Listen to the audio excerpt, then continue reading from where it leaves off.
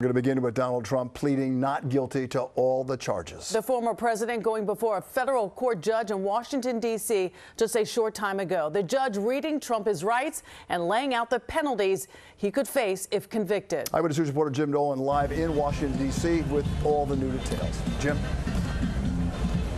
Bill, the clerk read the title of this case out loud in court today. The United States of America versus Donald J. Trump. The magistrate read the counts Trump is charged with. He pleaded not guilty. The magistrate told Mr. Trump that if convicted on all those counts, he could face 55 years in prison. Mr. Trump said he understood that, but ever defiant, he spoke to reporters just a short while ago. When you look at what's happening, this is a persecution of a political opponent. This was never supposed to happen in America. This is the persecution of the person that's leading by very, very substantial numbers in the Republican primary and leading Biden by a lot. So if you can't beat him, you persecute him or you prosecute him. We can't let this happen in America. Thank you very much, everyone. Donald Trump arrived in Washington this afternoon and with a wave to the cameras was taken by motorcade to the federal courthouse.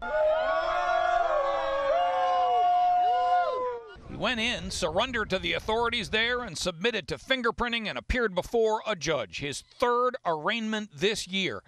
And his supporters were outside to show they are still with him and that they think the system is rigged against him. As a taxpayer, you know, you want to make sure that your tax dollars are going for fair across everywhere.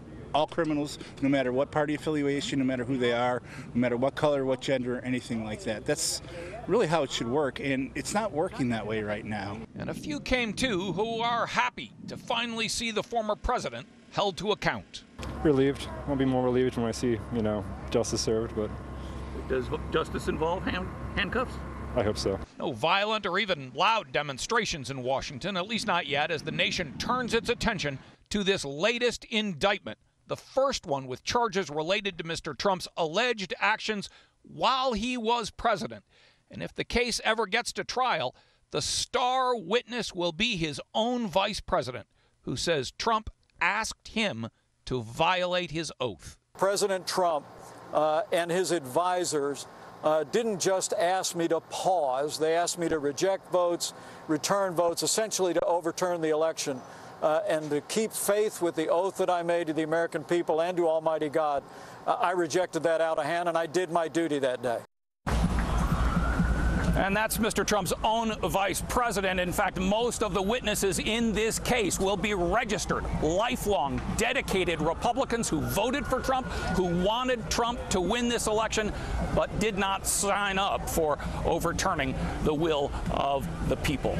Mr. Trump left here just a short while ago. He is headed back to Bedminster and the campaign that lies ahead. Reporting live from Washington, Jim Dolan, Channel 7 Eyewitness News. Historic day, Jim Dolan, thank you. And stay with Eyewitness News and ABC News as we continue to follow this latest arrest of Donald Trump.